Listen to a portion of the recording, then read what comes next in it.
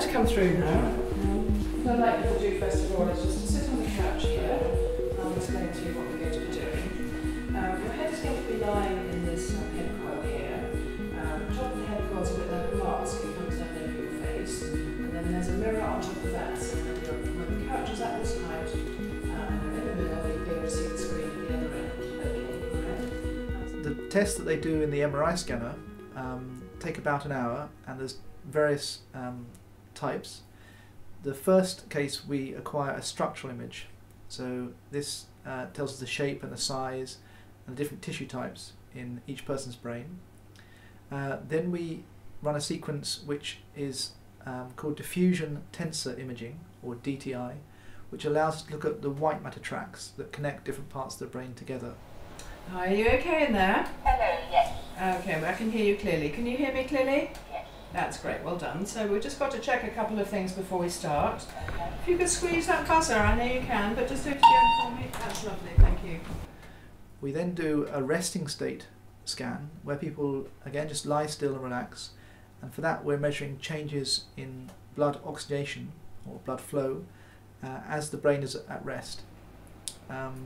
We also do several other sequences which have what are called different MR contrasts that give us different sensitivity to the amount of myelin in the brain. So the myelin is the fatty tissue that is around nerve cells, which also is impaired as we get older.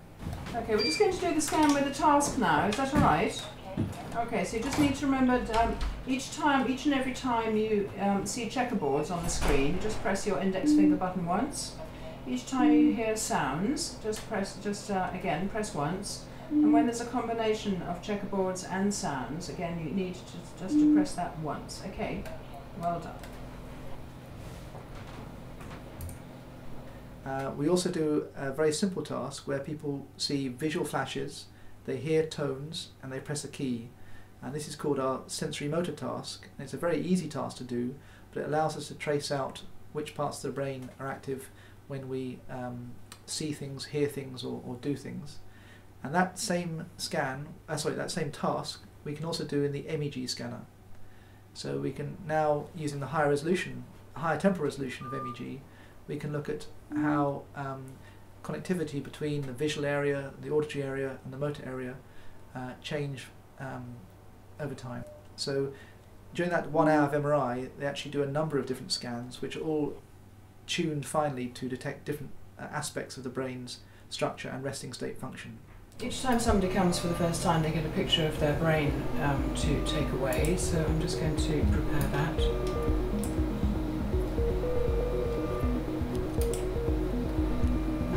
So we again have got the 3 sections, but this is of the structural scan I've just done. So I'm just going to scroll down through the head. We're at the top of the head at the moment. We're just coming into the top part of the brain, where you can just see the folds of the cerebrum at the top there, with the 2 hemispheres, with the interhemispheric fissure dividing the 2 hemispheres, the right hemisphere and the left.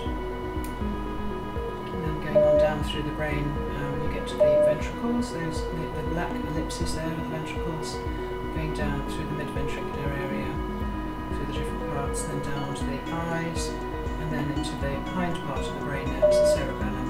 You also have the brainstem there as well. But for the image, we give them an image through the mid-ventricular area of the brain.